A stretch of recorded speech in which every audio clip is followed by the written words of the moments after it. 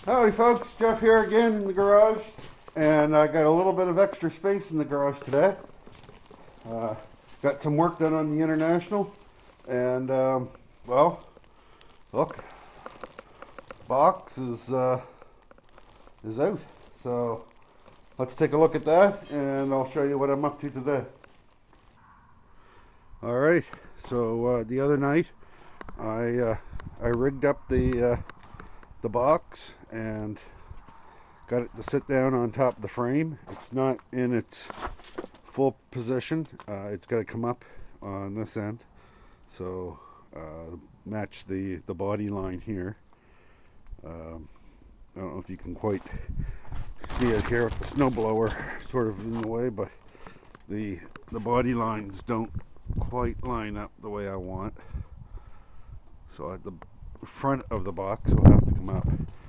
The fenders are just held on there with jack stands, but just for the look, see if I like the placement, and I do.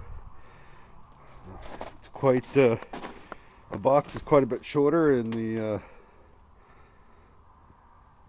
fenders kind of hang out over there, but I like it. I'm liking it. So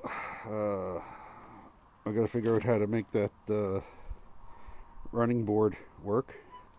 I don't know whether to extend it back here and leave the gap up front, or make a little filler panel back here, which is probably what I'll do. The box isn't mounted yet, but I have to make some mounts, which shouldn't be too difficult to do. And other than that, I'm quite happy with the way that's sitting on there and that fender looks. So I got a front fender I got to work on, and then I'm gonna maybe start the plan for the chop.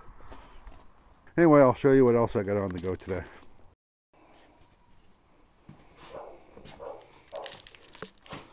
Just a quick shot of that little tricycle that I did there a while back.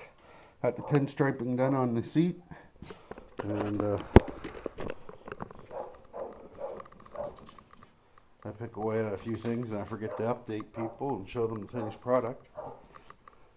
One of the things I like to do today is I always, because I'm in here working by myself a lot, and not all my vehicles are in running condition, or if they happen to conk out and stop running, I'm often the only one left pushing them into the garage. So I decided to rectify that problem by coming up with a little winch.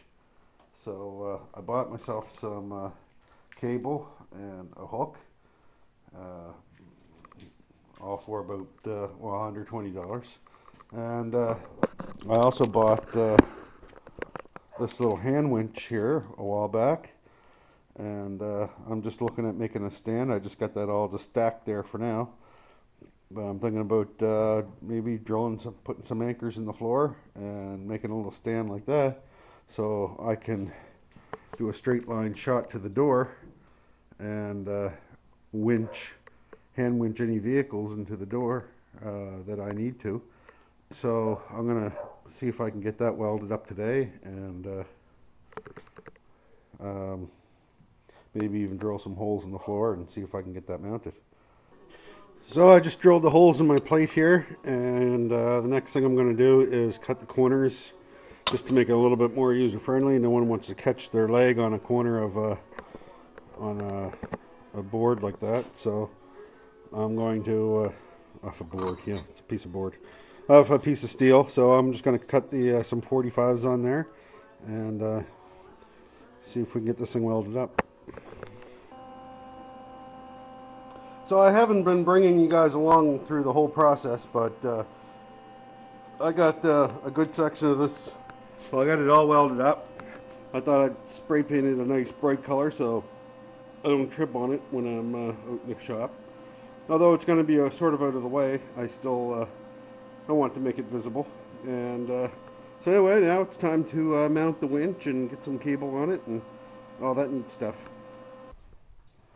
So after a little bit of work and some planning and some welding and painting and all that other neat stuff. Um, I got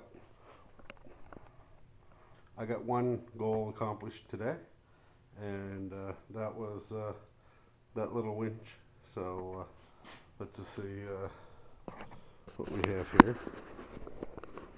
Yeah, so it's mounted down there on the floor, and let's see if I can. Oh, that didn't help. There. So I can winch in a vehicle, grab it, and pull the line out, and hook onto something and drag it in. Yay! Project done. So until next time, be careful out there, and I'll bring you along out in the garage, and we'll try to get something else done. Thanks for watching.